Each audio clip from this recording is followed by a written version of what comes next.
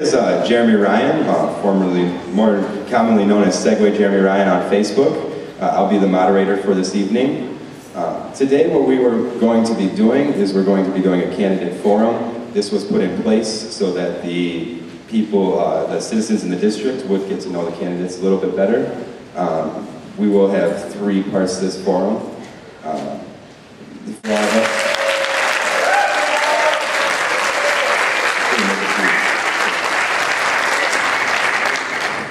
Thank you, Jeremy. I'm going to move the chair back. Well, thanks for coming. This seems to be the first full forum with a lot of the candidates who are running, and we really appreciate everyone coming out. I was asked just to talk a little bit about what it's like to be one of the 99 in the Assembly, and more importantly, what we do after the election. Because, you know, this is going to happen with the July 12th primary and an August 9th, is that right? August 9th general election. But as you all know, this has been a very interesting session. Now I'm in my 7th term, and I can definitely tell you the last few months are like nothing I have experienced before. Rule of law seems to not matter anymore. The building's in a complete lockdown, worse than we ever had after 9/11. And the governor has certainly taken a path unlike any other governor before, Democrat or Republican, in really not listening to the people, and kind of more busy listening to the Koch brothers and those who call up and pretend to the Koch brothers. So it's been a very interesting session, to say the least. But I got to tell you, 80% of what happened the last few months that was good, that really helped us out, was everyone in this room who came on a regular basis to the Capitol. And you had 10,000 people, 20,000 people, 100,000 people showing up. That really was 80% of what got done. Yes, the Senate left, and that helped out buy us some time. Yes, the Assembly fought on the floor, and we had our longest session in state history, 62 hours until they stopped us. But what really mattered every day was when the cameras saw the people.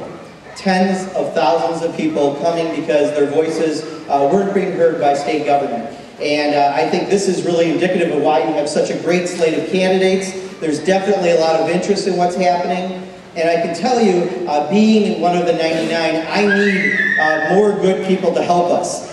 We now are at 39 Democrats in the State Assembly, the exact same place when I started 12 and a half years ago. And while we had a brief 2-year period in the majority while I was around, it really wasn't enough. And we need to get that majority back. So I just want to again thank everyone for coming tonight, let you know the work is not done when the election is over. And every single person here who's supporting someone or deciding who to support, we need your help to continue this fight against what Scott Walker is doing. We've got Senate recall elections.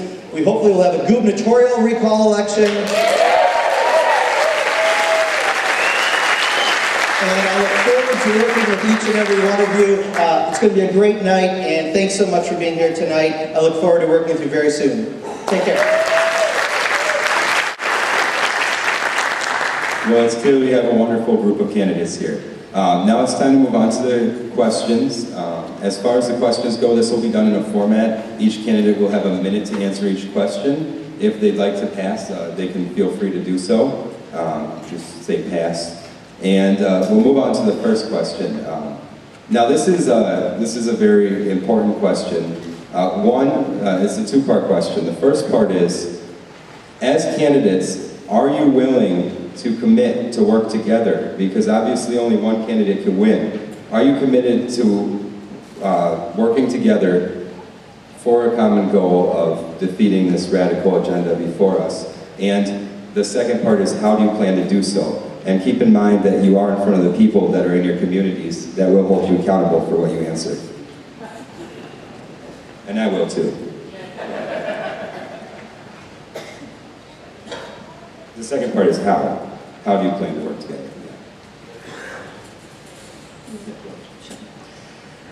So absolutely, I'm committing to working with my fellow candidates on being united. I mean, this is really a new era of progressive politics in our state, and we saw this at the Capitol.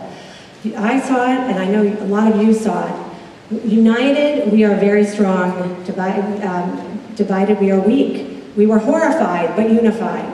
Horrified, but unified. We can't be in our silos any longer. It's not about just labor, it's not about just women, it's not about just the environment, it's not about just LGBT issues. All of these issues are interconnected. They're all about an individual's fundamental right to make major decisions about their lives. So we're in an era of unity politics, and that's what we have to be as progressives. Certainly that's what we have to be as candidates, and we have to seize this opportunity, because if we don't, these precious rights that we all support here are going to be eliminated. And I think a couple things that we can do is, once this budget comes out, and it's going to be a devastating budget, particularly for individuals who are underserved, we can get together as candidates and outline the concerns that we've heard at the doors, because we've all been out there in the communities, and urge our Democratic and Republican legislators to take another look at this and try to help us turn things around. That's one thing we can do. The second thing we can do is make sure people know about this election and get out to vote, and I think we've been doing a pretty good job of that in informing people that this is their opportunity to have their voices heard, and we all need to take it.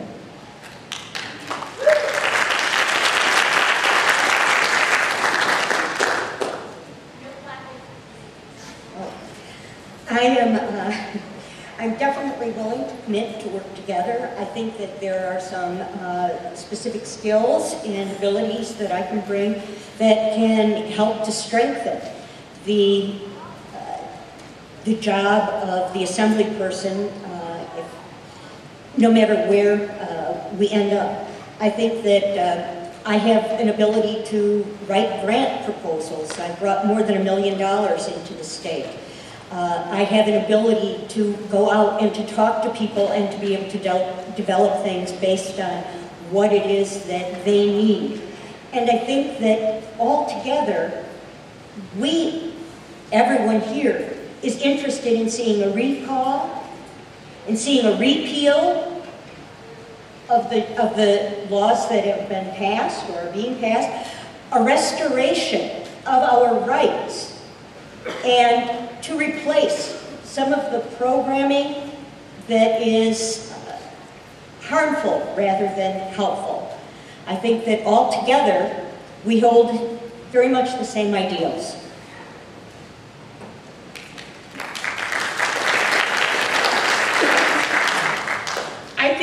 I'm very committed to working with the other members sitting up here. I've worked with many of them over the past several years and will continue to do so.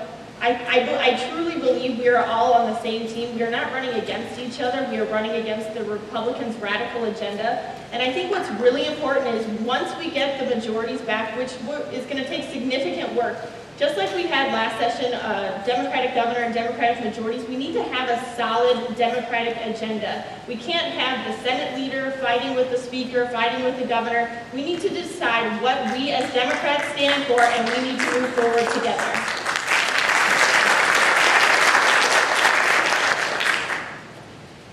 Well, as part of my job, it's a collaborative process, and I see some people in the audience who are acquainted with the legislative process, who in fact are legislative aides like myself, and pulling together a disparate group of people, some in different parties even, to get together behind a good idea is something I've done before and I can do again, frankly. I think that we've got a good chance at getting the Senate back, and that's really one of the bright spots in the future, in the near future. If not with these recalls, then perhaps in the November elections, because we are close. We only need 3 seats in the Senate.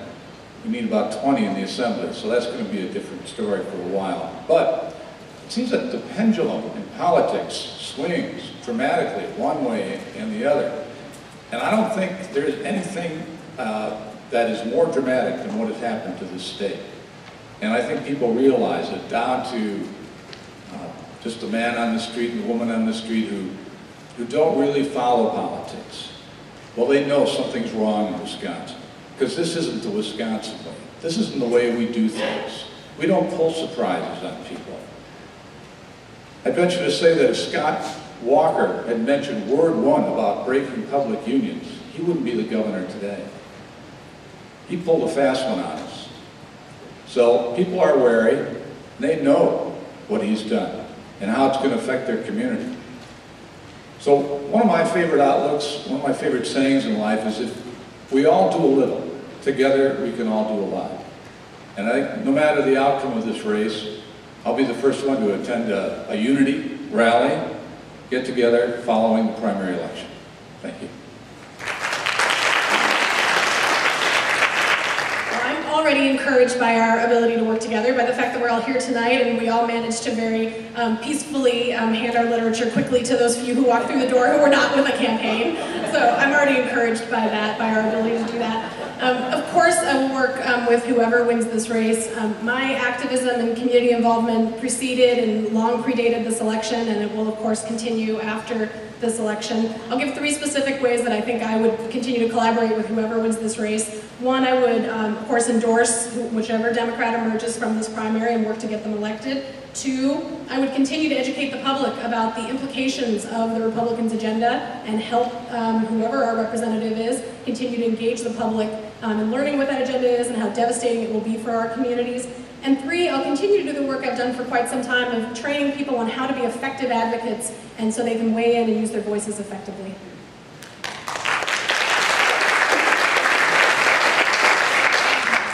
It goes without saying that we may not have it all together, but together we can have it all. We can't forget that in these times. We have to figure out how to change and channel the terms of the debate. And we all are activists and want to be activists in powerful and committed ways to make powerful, long-lasting, ongoing change. And one of the key ways to do this, we all know, you're here, you live in Madison, most of you, you know that this is one of the most brilliant communities directly above the center of the earth. When I'm in the 48th Assembly District, we're going to tap into that intelligence, and we are going to use this seat collectively to push an agenda that brings the change, that is the leading wave of change like Alec tries to do for the right wing in these rubber stamp platforms of attacks on all of us. We're going to come together and we're taking the power back and we will win.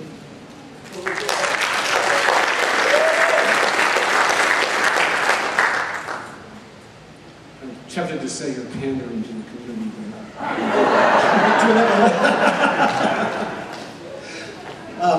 This is directed to the campaign. How do we work together during the campaign?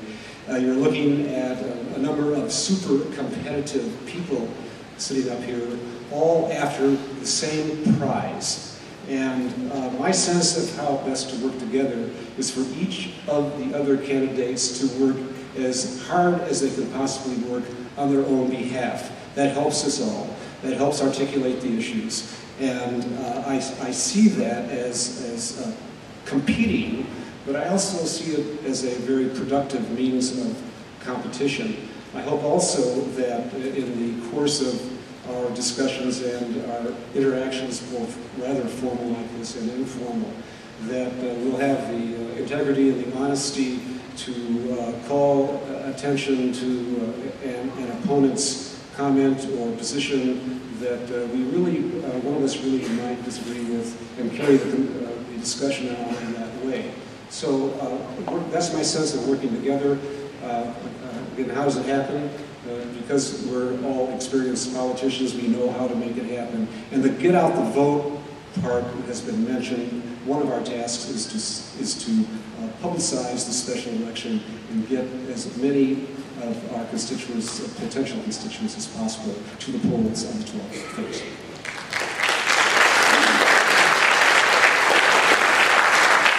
All right.